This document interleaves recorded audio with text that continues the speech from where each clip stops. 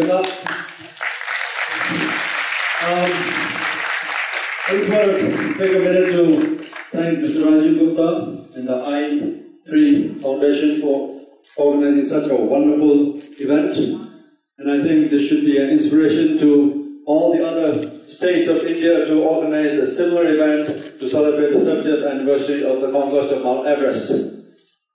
And two humble, simple human beings achieved one of the greatest feats in human history. Besides reaching the moon, they reached the summit of Mount Everest. But they climbed this mountain as simple human beings. They reached the summit, came back as heroes, worshipped by millions of people, and inspired millions of people to do the unachievable. But they continued to live the lives of simple human beings, and they continued to give back to the society and the people of the Himalayas. That's a true gentleman. Today I'm not going to talk about myself, but I'm going to talk about my father, Tenzing Norgay Sherpa. Most of you read about him in school, some of you probably read about him in school, but who is Tenzing Norgay? He's not the man who climbed Everest. There's a lot more to this man than the first man to climb Everest. He was a very strict, disciplined father and a great family man. He was born, a lot of you don't know about his history. He was born in Tibet, in the village of Partha, which is on the east face of Mount Everest, on the Thangsang face of Everest, the village. So, his parents moved from Kharta Valley, across the Himalayan pass into the village of Thame, right across into Nepal. And they lived in the village of Thame, and he moved there when he was just about 6 years old. And back then they were all farmers. They farmed and herded yaks throughout the Himalayas. And in our custom, we usually send one of our children, to be a monk, to do God's work in one of the monasteries. So his parents wanted to send him to the monastery, to the Thame monastery. So they took him to the monastery and asked, the head abbot to accept him. But before doing that, the abbot said that I need to do a divination before I take your son in. And my father's birth name was not Tenzing Norgay. His name was Namgyal Wangdi. And when the head monk did the divination, he said that I cannot accept your son in the monastery because he's an incarnation of a very wealthy man and reincarnation of a very wealthy man in Tibet. And he's destined to do great things. And I also need to change his name to Tenzing Norgay. That's when he got his first name, Tenzing Norgay, at the young age. So he went back to the village and herded the yaks, and grazing the yaks all day, herding the yaks. He looked at Mount Everest all the time, saying to himself, what is this mountain that is so high that no birds can fly over? And the curiosity got to him all the time on this mountain. And at the young age of 18, he decided to run away from his home to Darjeeling, because Nepal was closed to the outside world until then. And all the expeditions to Everest and other Himalayan peaks started from Darjeeling. So he heard about the British expeditions coming to Darjeeling to hire Sherpas, so he went to Darjeeling to look for a job. And he first got hired in 1935 by Eric Shipton. And there's a great photograph of him waiting in line with the shorts, khaki pants, half vest, waiting in line in front of the British Sahibs. And remember, this was during the British years before 1947. This is 1935. And Eric Shipton refused to hire him, but he refused to move from the spot. And then later on, Eric Shipton felt something that, connection with him and said, all right, I'm going to hire this gentleman. There's something peculiar about this man. And on that expedition, they went from Darjeeling across the Tibetan, into Tibet, and went on the north side of Everest, and they got almost about 27,000 feet. And that was the highest my father ever got at the first attempt. And then they realized, the Sherpas and the British Sahibs realized that this man is extraordinary. He was extraordinary. He carried double the loads than any other Sherpas, and he walked double the fast time than anyone else. He had superhuman powers at that time.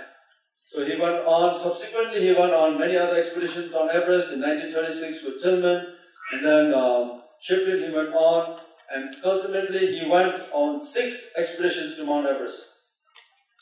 In between, he had worked in the Garhwal Himalayas, he had walked all the way into Hindu Kush, the Hindu Kush mountains in Afghanistan, and back then he lived in Pakistan for almost a year, working under one general over there, working for him, because that time Pakistan was part of India. And so he worked there for many years, came back, and continued to pursue his dream to climb this mountain. And he finally, on 1952, he got the opportunity to go with the Swiss as a member of the expedition. And he was the one and only Sherpa that climbed for joy. And at the same time, it paid him. He explored the Himalayas that nobody else has explored even today.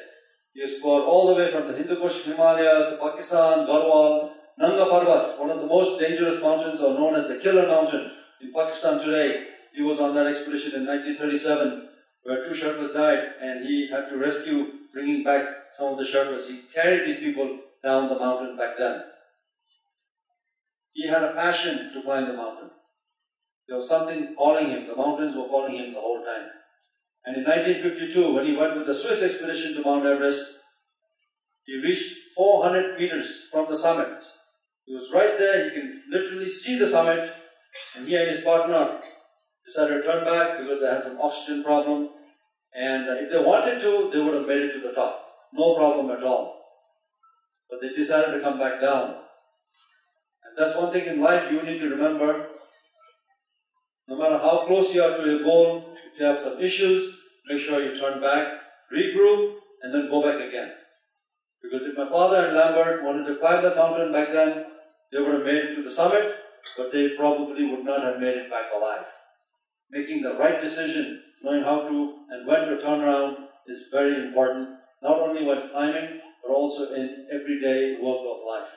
Whether you work in a company, whether you're working with the CCL, whether you're working in school, doing examinations, make sure you know when to turn back.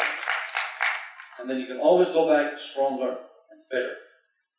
And then finally, in 1953, he joined the British expedition, and he made it to the summit with Edmund Hillary because they had great weather.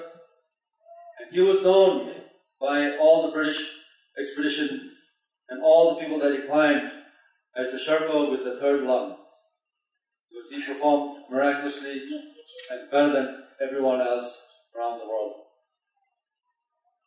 He was a man of simple and humble beginnings. Like I said earlier, he achieved the greatest feat in the world, but not without hard work and difficulty. He had this passion and the vision to climb this mountain, and over a period of 18 years, and 6 attempts, he still did not give up. He stayed focused on his goal to climb this mountain. And he made it with this British expedition in 1953. And all they needed was good luck. And he was there with an excellent man, Edmund Hillary. And you can imagine 2 human beings sleeping at 28,000 feet, 28,500 feet. That's above their balcony. We don't sleep there anymore nowadays. But back then they had one last camp up there, camp number 9. Now imagine 2 tall, thin gentlemen sleeping at this altitude one night just by themselves, and the wind is howling, tents are fluttering, temperature is about minus 30 degrees, curled up in a small ledge and not talking to each other, because Hillary did not speak any Nepali or Hindi, and my father hardly spoke any English. How were these 2 people communicating back then? And it just goes to show you that no matter what background you're from, no matter what ethnic background you're from, what geographic location you're from, it doesn't matter as long as you have the same vision and the passion to work together as a team, you can accomplish anything. And that was proven by these 2 gentlemen 70 years ago today.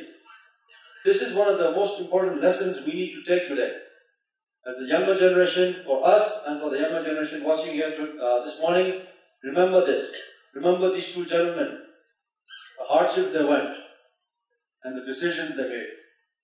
That is important to remember, and that is what I wish that you take away from this. And I know that each and every one of you have your own Everest to climb.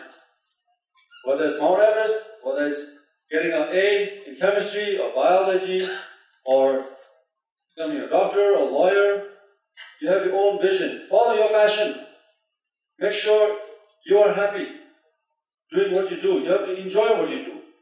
If your parents want you to be a doctor and you don't want to be a doctor, don't be a doctor. Go and do something you enjoy. That is important, because if you are being a doctor and you don't enjoy the work, you're going to kill somebody. So that is not good. If you're a lawyer and you don't want to be a lawyer, you're going to lose a lot of cases. So don't do something you're not interested in. Make sure you enjoy what you do in life. If you're out in the mountains, enjoy the mountains. Make sure you're not doing it because of ego, because you want to take a selfie up there. And that's what's happening in the mountaineering community today. Lots of selfies going on. Lots of overnight mountaineers we have climbing these mountains. Go with the right passion and the desire to achieve your goals. That is one of the most important things you should learn. And I know we have many other mountaineers here who are going to share their stories, hardships, difficulties, and triumphs. But it all comes at a price, which is to work hard. And I'd like to leave you with something my father always told me. He said, be a leader, be a guide. Guide your team and accomplish your goals despite the hardships. But he said, above all, be great, make others great.